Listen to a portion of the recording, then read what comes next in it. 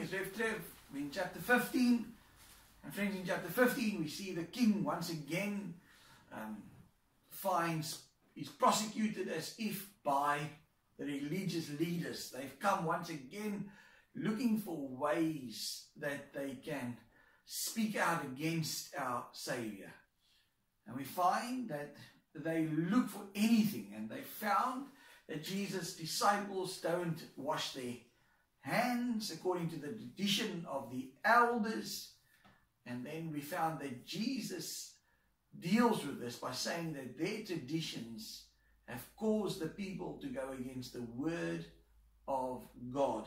And in the verses now we find that Jesus called the crowd to him and said, listen and understand, what goes into someone's mouth does not defile them, but what comes out of their mouth, that is what defiles them. Now here's the interesting thing is, because remember yesterday, a good Jew would not only wash his hands before he ate, but between every course. The Jews again believed there was a demon called Shepta, which could attach itself to one's hands while you were sleeping. And that's one of the traditions. That's why they would wash their hands continuously. And so Jesus is going to be speaking out against the traditions of the religious leaders, because everything they did was outward focused. And in 1 Samuel 16 verse 7 it says, but the Lord said to Samuel, do not consider his appearance nor his height, for I have rejected him. The Lord does not look at the things man looks at. People look at the outward appearance, but God looks at the heart. And so the religious leaders, that's all they do. They just focus on outward things, washing of hands, myths. Jesus says the true believer focuses on what's happening inward. And so then the disciples came to him and asked him, do you not know that the Pharisees were offended when they heard this? And here's the question, friends. Do you think Jesus did not know that the Pharisees were going to take offense when he spoke in this way, because they knew he's speaking about them? Yes, this wasn't by accident. Jesus didn't do this by accident to speak this way. He purposefully offended them. We need to understand our Lord was kind and compassionate, but when something went against the word of God, Jesus did not hesitate to speak out, and to speak out boldly against the sin. He replied, every plant that my heavenly Father has not planted will be pulled up by the roots. And when you hear this should remind us of earlier, one of the parables that Jesus spoke. Remember, he spoke about the wheat and the tares. Remember, the wheat was planted, and then at night someone came and planted the tares. And then it was asked, should the tares be plucked up? And Jesus said, no, leave it, because you might damage the wheat. But he said, on the judgment day, the wheat and the tares will be plucked up, and the wheat and the tares will be thrown into the fire where the wheat is his. And so Jesus once again speaks out and says, they will not get away with their false teachings.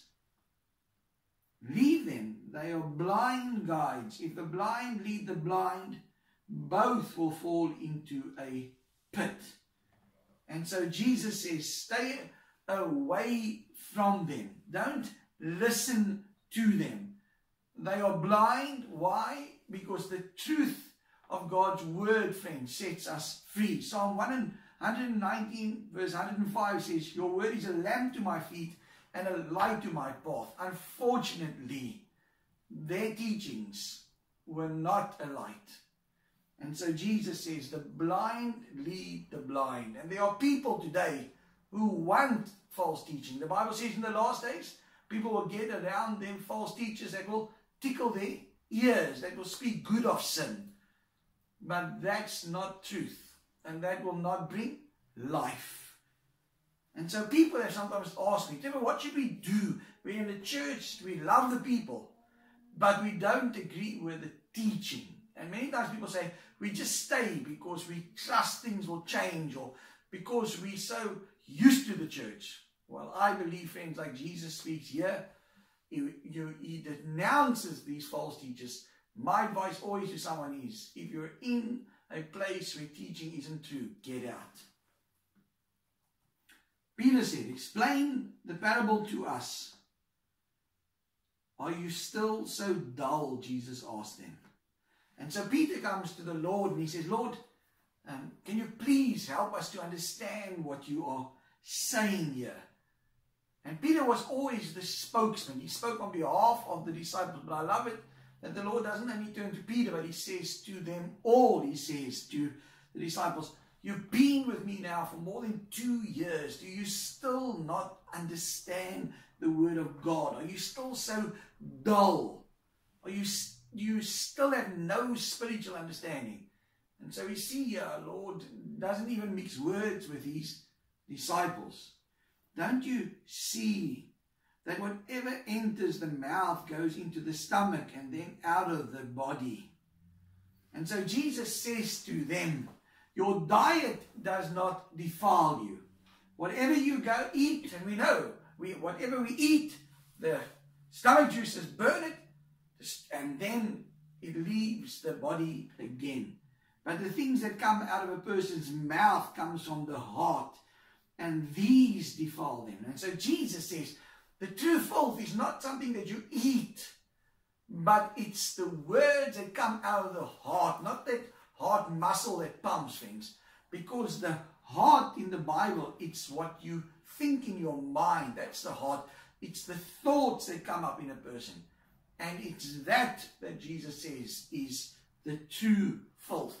That's what defiles a person.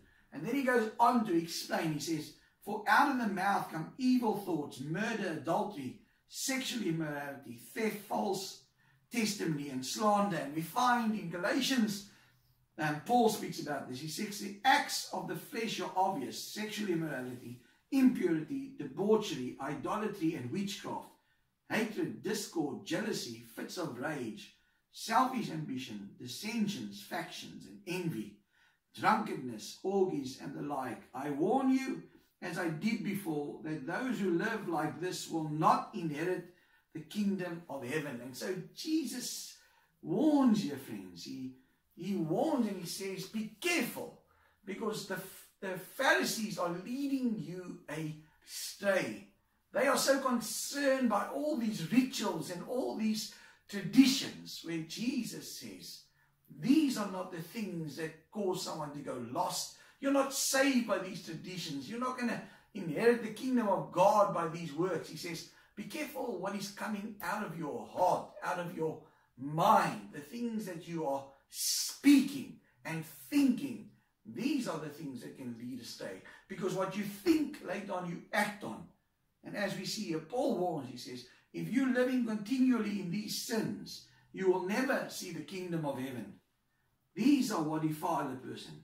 But eating with unwashed hands do not defile them. Friends, here's the question you need to answer this morning.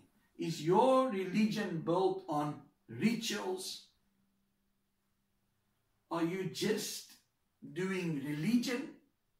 Or are you truly in a relationship with the Lord?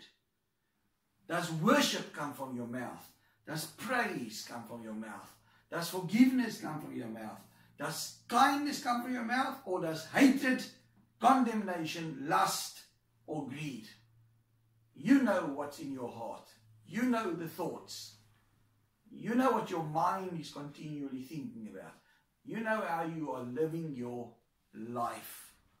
And so my prayer this morning, or my appeal to you, is speak life, think the things of God, act upon the things of God, and not about the things that are from the evil one. So check your life and make sure that inside you are living in a way that pleases God, that the Spirit of God is leading you. This is Rev Trev. See you tomorrow morning.